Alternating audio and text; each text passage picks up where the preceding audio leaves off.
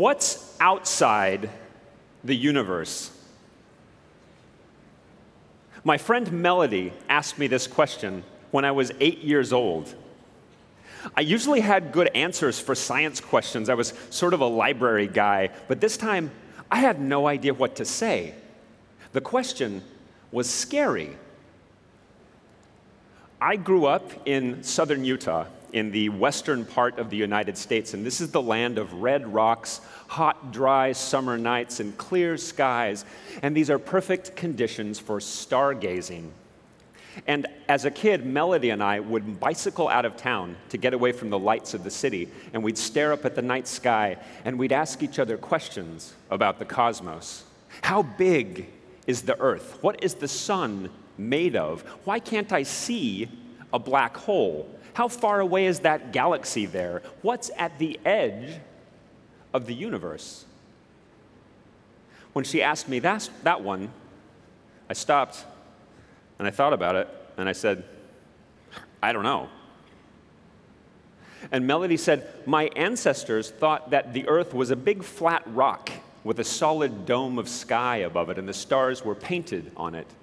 And it was all held in the palm of a big creature who would occasionally shake it. And we stared up at this dome of stars, and I said, well, they didn't have telescopes back then, so I think that's a good first guess. But now that we know that the universe is huge, I don't know what's at the edge of the universe. Melody was an indigenous Native American from a local tribe. I don't remember if she was Paiute or Navajo, and the other kids in school would often make fun of Melody and calling her nasty names. She didn't like tests, she didn't like homework assignments, but she ran circles around the other kids in classroom discussions with the teacher, and there was a reason why she and I were good friends, because she was never afraid to ask the big questions. And when she finally asked me, what's outside the universe? The question caught me off guard. Finally, I said, well, nothing. The universe is everything. It doesn't make any sense to ask what's outside everything. Everything is everything. Yeah, but if the universe has an edge, there has to be something beyond the edge, she reasoned. We sat there silently for a long time, and finally I said, maybe there is no edge and no outside. And Melody said, yeah, maybe the universe just goes on forever and ever, and that's all there is. And after another long pause, I finally turned to Melody and I said, everything is terrifying. And as you can see, I was a very serious child. Maybe not so completely serious, because for me, terrifying doesn't have to be a bad thing. But before we go too far, we need to answer one really important question. What is the universe? Picture the last time you were out in the wilderness and you looked up at the night sky. Thousands of pinpoints of light, photons from stars and galaxies, thousands of light years away, a light year being the distance that light travels in 1 year, to finally hit the Earth and smack into the back of your eyeballs. When you look up at the night sky, you're looking backward in time. But look closer. In between two of those points of light, what do you see? It looks like empty space, but it's not. Your eyes are quite good photon detectors for one particular range of photon wavelengths, but on cosmic scales, your eyes are terrible experimental apparatuses because they can only see a relatively narrow range of possible photon wavelengths, and there's way more that's hitting our Earth all the time that you can't see with your eyes. If you were to use humanity's best photon detectors, like satellite telescopes, you'd see hidden light. Photons from stars and galaxies, millions and billions of light years away, and eventually you would see something absolutely remarkable. The cosmic microwave background radiation. Light from when the universe was only a few 100,000 years old. This is the closest we can get to a baby picture of our universe. But wait a minute. Baby picture, a few 100,000 years old, that's a pretty old baby. Where's the light from before then? That light hasn't had time to reach us yet, and most of it never will. The universe is expanding. All of those galaxies that you see with your eyes, they're all moving away from each other in all directions. The universe is expanding, but expanding into what? To address our question of what's outside the universe. Expanding into nothing. Space itself is expanding. The background metric spatial grid upon which everything rests and is defined is being stretched. Two galaxies in our universe are like two pins stuck into a rubber sheet that is being pulled in all directions. From the perspective of an ant on the sheet, nothing happened to make the pins move apart. The fabric of space itself, the sheet, is being stretched, and the pins, the distance between the pins is increasing. So if everything is moving apart from everything else in the universe, we can simply run the clock backwards, and at some point long ago, billions of years ago, everything in the universe had to have been packed into a tiny, dense little point that then started expanding, and this, as you know, is known as the Big Bang. But it's not just the fact that the universe is expanding and has been for billions of years, it's the particular way that it did so throughout its history. There's so much that we can't explain. If the universe expanded at a constant rate its entire history, why do we see big things in the sky at all, like galaxies or cosmic structures? Why does the stuff in that part of the sky more or less look like all the stuff in that part of the sky? Why does that cosmic microwave background radiation, this baby picture of the universe, why is it essentially uniform in temperature? Don't let the color coding fool you. My astronomer friends did that to highlight the tiny differences, but it's basically uniform in all directions. None of this stuff makes any sense unless, right at the moment of the universe's birth, it didn't just expand at a constant rate, but instead immediately insanely inflated, and that before tapering off to a much more gradual rate. And this inflation was not some minor thing. Imagine if we took a horse and magically inflated it to the size of the observable universe now in 10 to the minus 32 seconds. That's what inflation was like at the moment of the Big Bang. This inflation and expansion of space happened so fast, much faster than the speed of light. And as you know, the speed of light is the top possible speed with which anything can be sent. A spaceship, you, a light signal, any kind of signal. And as a result, this expansion was so much faster than the speed of light that most of the stuff in the universe was instantly separated from us forever. This leads us to a new concept, the observable universe. Our observable universe must be a tiny subset, volume, of the entire universe, within which there must be a large number of other observable universes for other observers, and we'll never be able to contact them ever. And it gets worse. If you look closely at the mathematics behind that insane inflation of the fabric of space, it should go on forever. But in our universe, it didn't. It tapered off and has been going at a much more gradual rate for billions of years.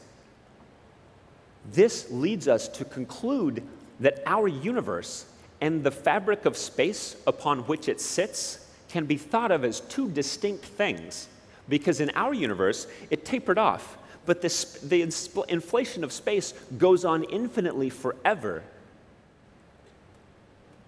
Our universe is a small pocket that was popped into existence by the insane inflation of the fabric of space. And with infinity, if something happens once, it happens again and again and again.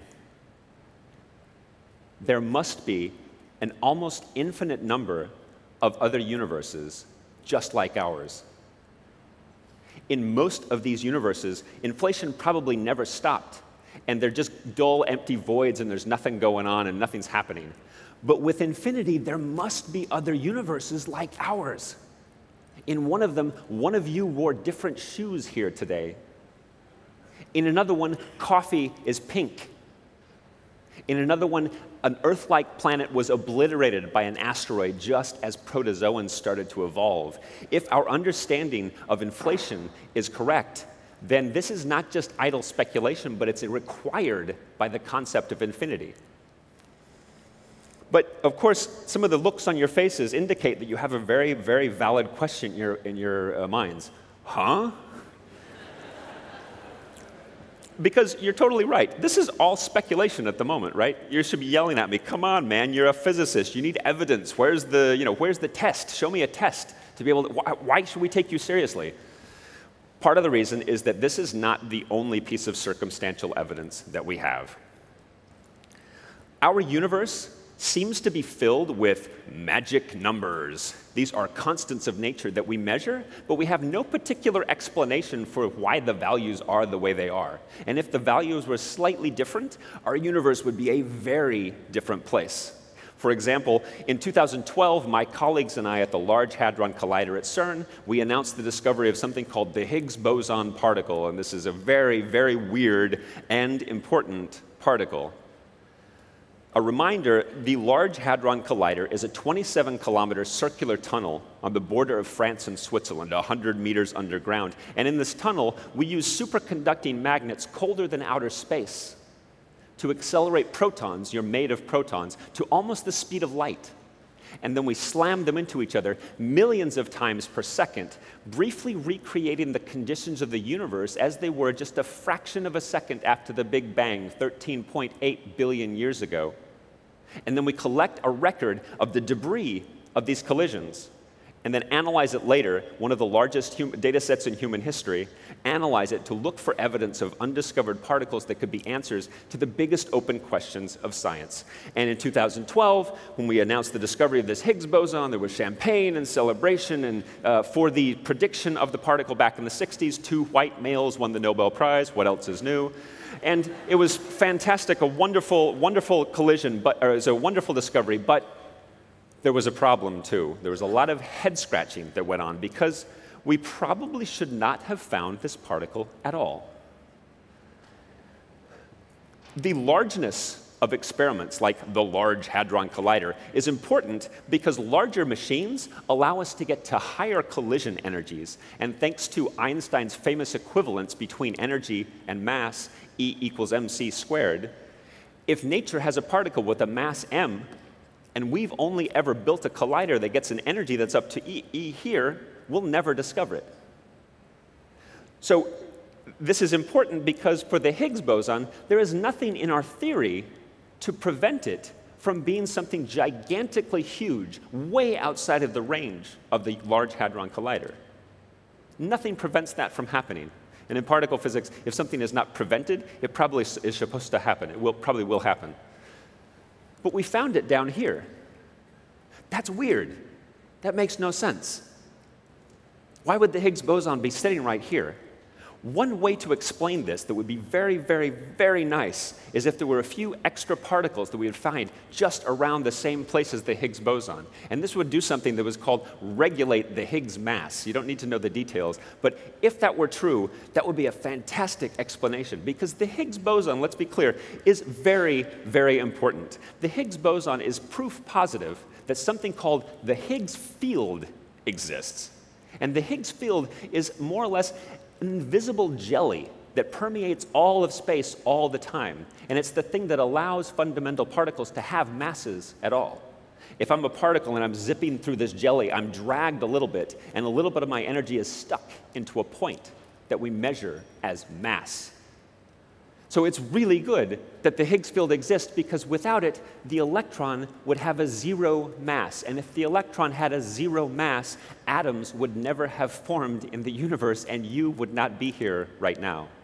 So it's good that the Higgs boson exists. It's good that the Higgs field exists. But what's keeping the Higgs mass down here? If there's no extra particles, and in fact, we haven't found these at the Large Hadron Collider. This is totally bizarre. And it starts to make us think that our universe is really, really strange. Did we just get lucky?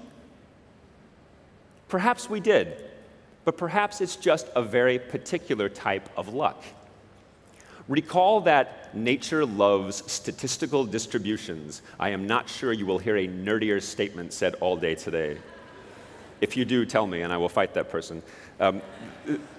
Nature loves statistical distributions. The average resting heart rate of males will be distributed as some kind of Gaussian distribution. If you stand on a street corner, the rate at which cars will pass you will follow a Poisson distribution. In a sense, mathematics and physics transcend our universe.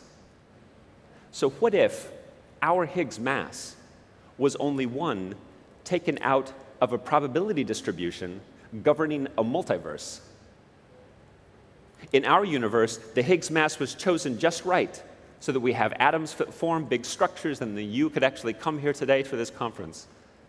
In all of the other ones, the Higgs mass was something else, and structures never formed, and they're completely dull, lifeless voids.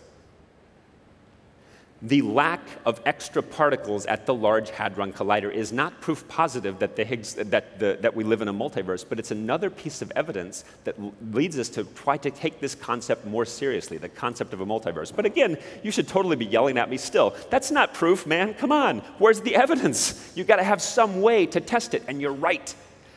And we do have a few ideas as to how to test the concept of the multiverse, but the problem is that they're extremely difficult to do at the moment.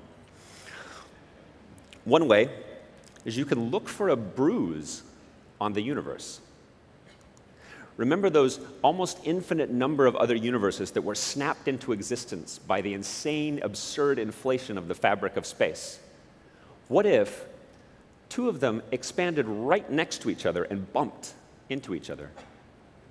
Could that be what is causing this tiny, almost imperceptible little blue cold spot in the cosmic microwave background radiation?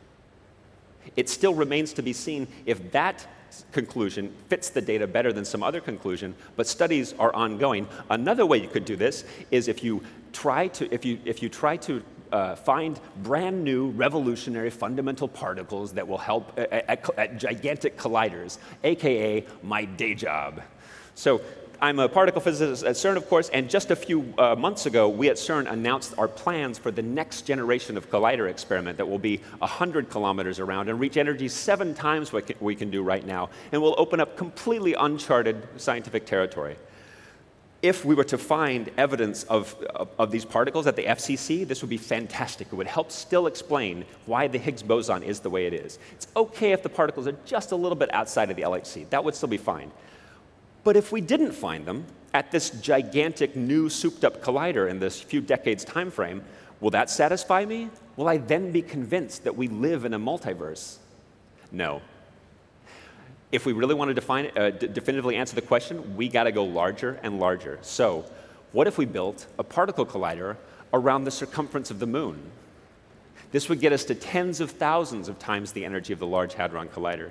And I don't have time to go through all of the innovations that I would need someone here in this room to make possible to actually do this within any reasonable time frame. I don't have time, but catch me afterwards and we'll talk about it.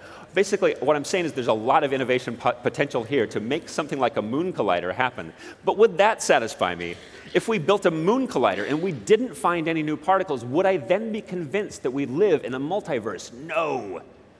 To really do it right, we have to go very, very, very, very big. We'd have to reach something called the Planck scale. And the Planck scale is such a gigantically high energy range that beyond which physics doesn't currently make any sense.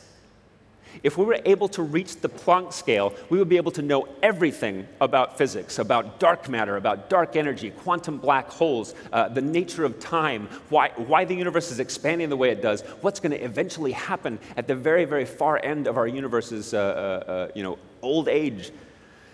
But to reach the Planck scale by some extremely naive estimates, we would probably have to build a particle collider around the outer edge of the solar system. Clearly, we're going to need some major innovation to make this happen. So catch me after. Well, luckily, we're at the Next Web, which is like Woodstock for innovators. So catch me afterwards, and we can brainstorm some ways to make this happen. So this is more or less the ultimate Hadron Collider. But even if we were to build the ultimate Hadron Collider, and we will, What would we do with the answers that we get from it? Even if we were to have overwhelming circumstantial evidence that we live in a multiverse, there's probably still no way for us to ever exchange information with another universe. Such a concept currently makes no sense. So, are such questions meaningless? You may say yes, and in fact, some scientists would agree with you. And in fact, some scientists even attack our desire and intention to learn more about these questions with new machines like this FCC at CERN. It seems strange to ask this about adults, but why do some people seem afraid of asking questions like this? Why do some people object to asking these questions? Could it be that they're actually afraid of the answer? And is this the same fear that caused certain people in the past to object to similar questions like, is the Earth really at the center of the solar system? And are the stars painted on a solid dome a few kilometers above our heads? The fear that you and I are not as special as we think we are. Perhaps more accurately, the fear that what you and I know right now is not all there is to know. Does this same fear affect you? What might happen if you quit your safe day job and instead worked on that gigantic thing you've been thinking about for years, like starting a humanitarian organization, or solving poverty, or finding out a way to help to prevent governments from secretly surveilling their citizens? What might happen if you joined the new, some of the new technology innovation that we're examining right now, some research and development, to completely revolutionize particle physics? All of the stuff I talked about, this absurd concept of a moon collider or a solar system collider, all of that is based upon our existing collider technology, our accelerator technology, which is decades old. Maybe there's a way to accelerate particles to higher energies in smaller distances. And in fact, there's something very promising that a bunch of my colleagues are working on called plasma wake fields. If this is in principle possible to completely revolutionize particle physics. What would happen if you stopped doing what you're doing and instead worked with some of the most brilliant minds in the world to try to revolutionize our ability to understand the basic rules of nature? More quotidian. What might happen if you stopped working on a long string of smartphone apps and instead worked on some gigantic problem, some huge problem that you've been thinking about for years but never really got around to doing? The answer to all of these questions is quite possibly nothing. But you currently don't know that.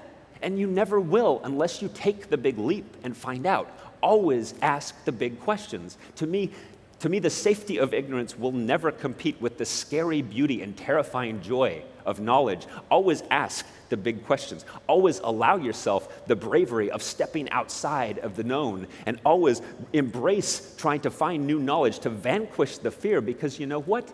This fear distracts us from some of the basic objective truths of physical reality. We don't have to be scared of the concept of a multiverse, because at the end of the day, we know one thing for sure. There is at least one universe.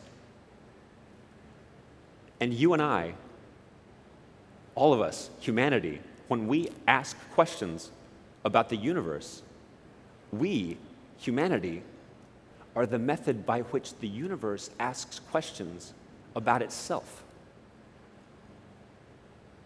And when I see the US government put children in cages on the Mexico-US border, and when I see that one of the largest political parties in the Dutch Senate is founded on explicitly racist, white nationalist, and climate denial policies, and when I see that decades of unfettered global capitalism are rendering the Earth uninhabitable due to climate change, and we're not doing anything about it, and when I think about my friend Melody, and how the other kids would make fun of her, and how that made it difficult for her to go to class, and how she never went to high school, I feel anger. It's not just regular anger. I feel that too because, we lost a great scientist, but I also feel a kind of anger that only comes from being a physicist, because I realize that when we allow these things to happen, we're betraying a cosmic truth, that we are all in the same universe, and we're all in this universe together. And so back on that red rock in Utah, I turned to Melody and I said, "Everything is terrifying." And she was silent for a long time, and finally she said, "Yeah, but it would be scarier if I were out here by myself." And I stared at her for a while and I said, "Yeah." And we both looked up at this dome of sky, the stars and the galaxies watching us from very far away.